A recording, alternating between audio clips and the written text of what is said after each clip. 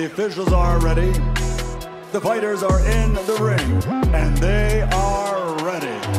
So for the thousands in attendance and the millions watching around the world, ladies and gentlemen, let's get ready to rumble! All right, guys, let's get right into it. Who do you think would win in a fight between Devin Haney and Ryan Garcia?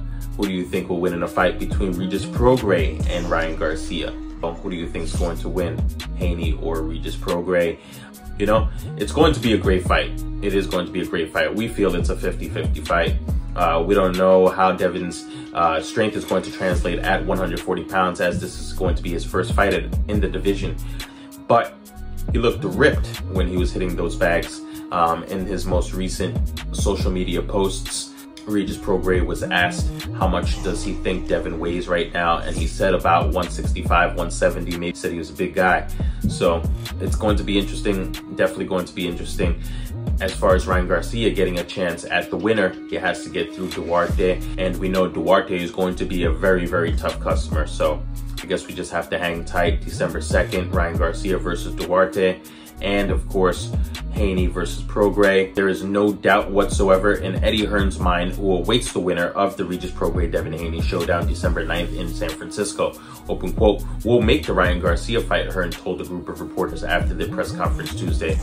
I mean, that's, you know, DAZN knows the winner of this fight should fight Ryan Garcia. I mean, Ryan Garcia is with DAZN, he's with Golden Boy. That fight is so easy to make right now, and I think whoever wins the fight, you know, if it's Devin Haney, if it's Regis Prograis, it's a February, it's a March fight in Vegas, in Los Angeles against Ryan Garcia, and it's massive, massive fight for boxing, close quote. Rival promoter Bob Arum has expressed interest in matching Ryan Garcia against 140-pound champion. In his company promotes Teofimo Lopez, perhaps on the Saturday night before Super Bowl is scheduled to be played February 11th at Allegiant Stadium in Las Vegas. Hearn envisions Arum's Top Rank Inc. having difficulty closing a deal for what would be a highly anticipated Lopez-Garcia bout because Matchroom Boxing's chairman thinks Lopez will be unreasonable in the negotiations. Open quote, "I think the winner of this Prograis-Haney fight is the man at 140 because Teofimo, as good as the wins are, you never know what he's going to do," Hearn explained. One of the problems with Teofimo Lopez, and this is a problem for Top Rank and ESPN, when you talk about that Heisman date, you can't rely on this guy to do a sensible deal for a fight. Like, you imagine trying to negotiate with Teofimo Lopez to fight Ryan Garcia. Can you imagine the numbers that he will pull from the sky? You know, open quote, you know, "We've asked with Devin. We have the relationship where, you know, be sensible, but get your worth." And I just think it's a conversation that wouldn't take long to make that fight.